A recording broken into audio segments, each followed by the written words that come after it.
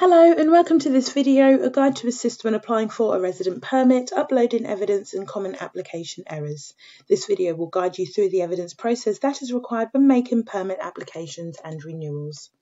You can apply for a parking permit if you are a resident within Lambeth's controlled parking zones. To be a resident, you must spend a minimum of 4 nights a week at the property.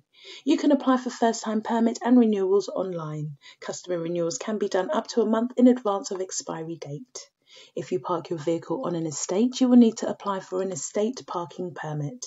You may park in a shared use bay for the zone specified to your permit. All estate permits are valid for 12 months. We try to minimise the amount of evidence and frequency of request. When applying online for a parking permit, we will attempt to verify your details electronically. If successful, you will not need to supply any further evidence. Even if you have previously had a permit, you will periodically be asked to provide evidence as circumstances do change. This allows us to prevent fraudulent application and ensure that parking is protected for residents eligible for a parking permit. On payment, your permit is live and you are covered to park in the resident zone. Even after paying for a permit, you may still need to provide evidence. If we do request further evidence to approve your application, you will have 30 days from the date of application to submit your evidence, or your permit will be cancelled and no refund due. Please note the person applying for the permit must be named on all documented evidence submitted for us to verify and approve your application. Proof of address must be in the applicant's name and must also state the applicant's Lambeth address, as we need to verify the applicant is a Lambeth resident. We require 2 proofs of address. Vehicle evidence documents must link the vehicle to the property for which the permit has been requested. The vehicle evidence document must show the applicant's name. Please be advised you must submit the correct documents to the correct section of the application to avoid this being rejected. New residents can apply and have full benefits for their permit once paid, providing evidence is submitted within 30 days of application. Please note the person applying for the permit must be named on all documented evidence submitted for us to verify and approve your application. A full list of proof we accept can be found on our website. Foreign registered vehicles will only be issued with a permit for a maximum of 6 months, as set out by the DVLA guidelines on imported vehicles. In exceptional circumstances, we may consider extending, but we may require additional documentation.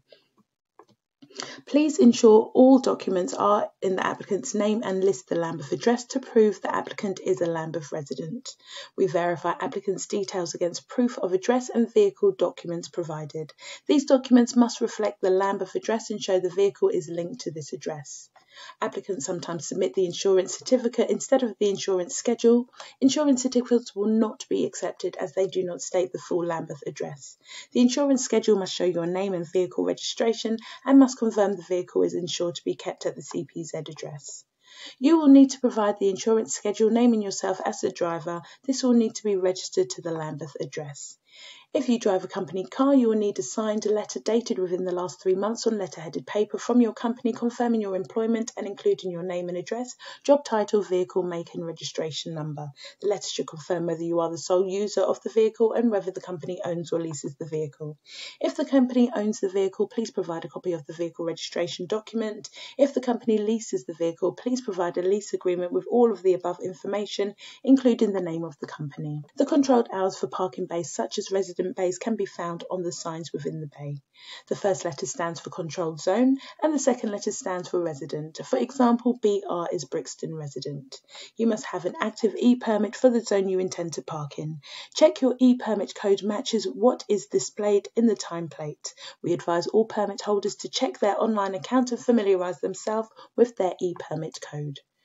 We are unable to accept new keeper details and would require the full vehicle registration documents. If you are unable to provide this, you can supply your full insurance schedule.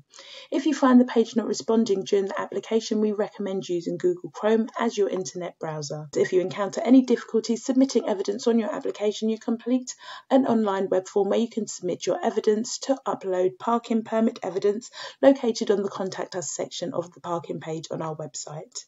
For further guidance and to see our full terms and conditions, please visit our website. Thank you for watching.